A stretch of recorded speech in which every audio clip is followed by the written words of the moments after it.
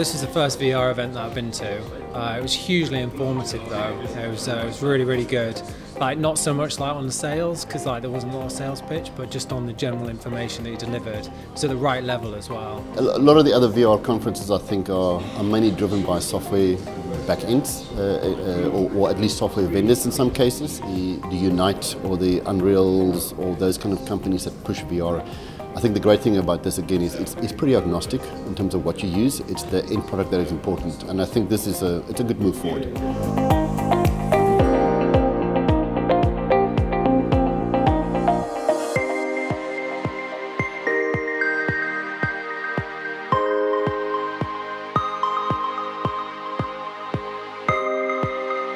Well, I think the events like this are always great because I've literally just come out from lunch and I've been chatting to one of the leading landscape architectural firms, LDA Design, and I didn't expect to see them here, and I've been chatting to their IT director.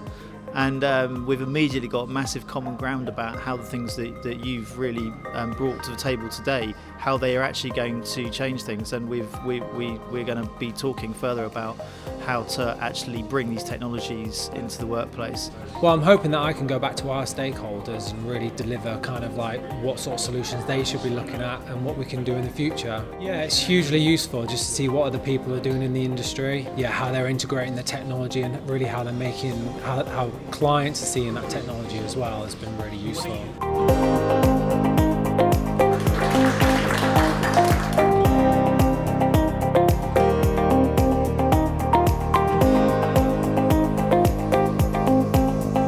There's a lot of uniqueness and the application is unique, but there's a lot of overlap, and I think it's about time people start discussing with each other where they can get this moving forward.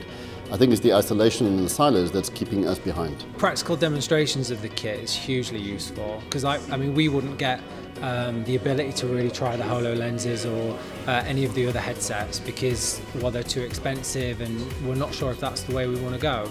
So these sorts of events are really, really useful for that. I think if you don't try things out and you don't have a go at these leading edge things, then you never get the kind of insight or the excitement about what they can do. And I think we all know change is difficult. So if you don't start change with some excitement and some insight, it will never happen. So I think you have to try these things out. And to be able to bring them about in a place like this at PwC, obviously they're a brand that's known for kind of consulting, innovation and other things, and SystemActive, and obviously what you've done, Nathan.